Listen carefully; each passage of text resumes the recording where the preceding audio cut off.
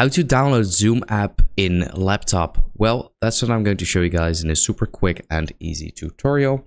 So if this video helped you out, please let me know in the comments and let's get started right away.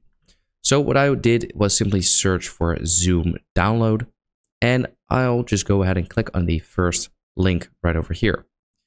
So we have the Zoom Workplace desktop app. Now you want to download this. So I'll just click on there and this will bring you over here where you are now downloading the installer. So once this is done, just like that, we can actually click on it. This will open up and we'll just have to wait for it to initialize and install pretty much. You will have to click on yes when you get a pop-up.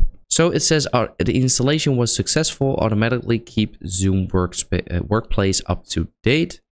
I recommend doing that and then click on done and this will pop up over here, and this is where you need to sign up or sign in actually, or where you can also just join a meeting. So here you can fill in your meeting ID and just your name, because you don't have to have an actual like account on Zoom. But yeah, this is pretty much how it works. So that's how to download Zoom app in laptop.